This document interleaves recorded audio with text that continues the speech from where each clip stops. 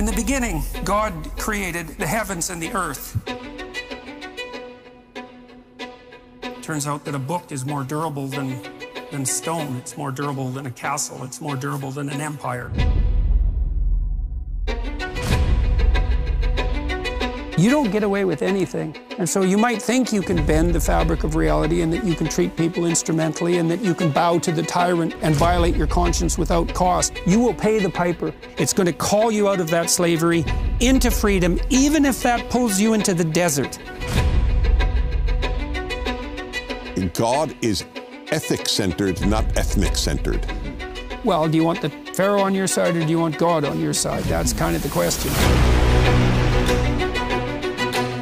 There's a profound sense here that what is going on with the Israelites is the contrast to Pharaoh, right? Like, under no terms will you go, and the Israelites have to say, we will go under any terms. And we're going to see that there's something else going on here that is far more cosmic and deeper than what you can imagine. The highest ethical spirit to which we're beholden is presented precisely as that spirit that allies itself with the cause of freedom against tyranny. And yes, exactly. I want villains to get punished. But do you want the villains to learn before they have to pay the ultimate price? That's such a Christian question.